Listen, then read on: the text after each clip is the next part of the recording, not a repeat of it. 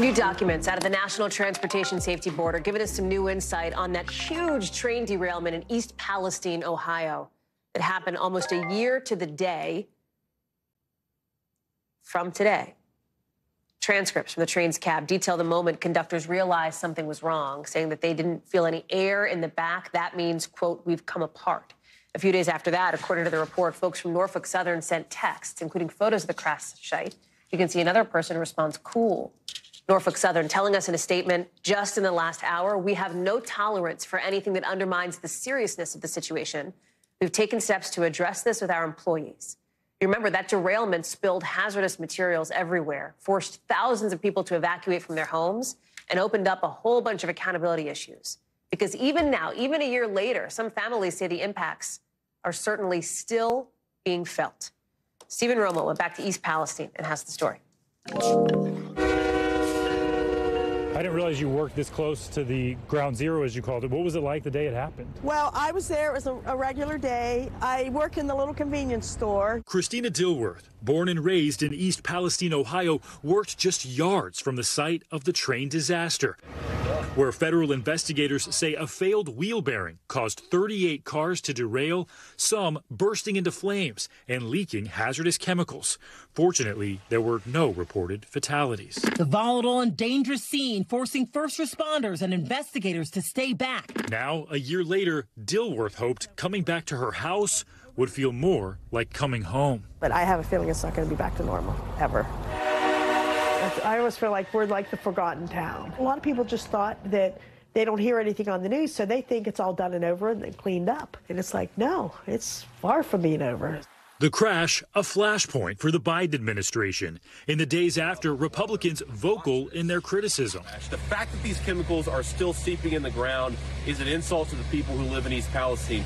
Transportation Secretary Pete Buttigieg called out for not going to the site for 3 weeks. Biden responding that investigators were there quickly.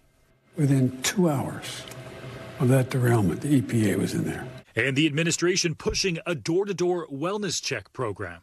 Now, coming back to this door, Dilworth has a heavy heart. It was where we had all our family gatherings, and of course, there's the family china. Health-wise, are you concerned just being here? Yes, I am concerned. I've already been exposed, because in the beginning, I was getting coughing, sore throat, rashes, nausea, sick, and it seems to have cleared up now since I've gone to the hotel. But since I've come back from the hotel, I've been sick the whole time. In October 2023, EPA reports saying almost no contaminants related to the derailment have been found at concerning levels in the air since February 2023 and in surface streams since May 2023, adding that, quote, to date, residential groundwater wells have not been affected. Chris, how are you? Chris Hunsinger manages the Norfolk Southern remediation site near the derailment location. He says the cleanup portion largely wrapped up late last year, and much of the work now is restoration. A lot of people are asking why it took so long. What was the biggest challenge at this site? It's a complex site, but everything we do, we've got to work with the regulators to get done correctly. Hunsinger says the contaminated areas had to be divided into grids, tested, and given the all clear one segment at a time, checking for the chemicals that spilled. Crews also dug culverts and installed pump systems, which are still removing contaminated stormwater, which is stored in massive blue containers nearby. Our goal here, certainly from the environmental standpoint, is to bring it back so you didn't even know where the event happened. How much of the focus of this has been about the water? I mean, a very large part of the focus has been the water. We knew, the water should no longer be affected. And now we're in the process of doing the testing and the analysis to confirm that water is not affected. Dilworth's mind has been on water, too. State environmental regulators say it's safe to drink from the tap, but she's still afraid. This is why I have all these bottles of water. I don't even know what it's like to drink out of the faucet anymore. And she wonders just how close to normal things will ever return. I'm hoping 10 years from now that, oh yeah, okay, everything's fine, everybody's safe, but in the back of my mind, I think, are we going to start developing illnesses? Stephen Romo is joining us now, fresh off his trip there from East Palestine. And Stephen, in that piece, you talked about how this, in many ways, became a flashpoint for the Biden administration. We know President Biden is set to travel to East Palestine this month. That feels like a key moment for both him and for the community.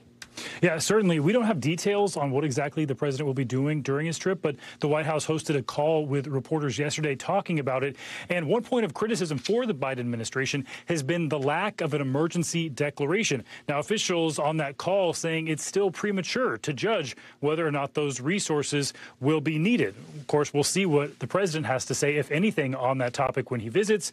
We'll also see, frankly, what some of these very concerned residents have to say to the president once he's in East Palestine. Allie?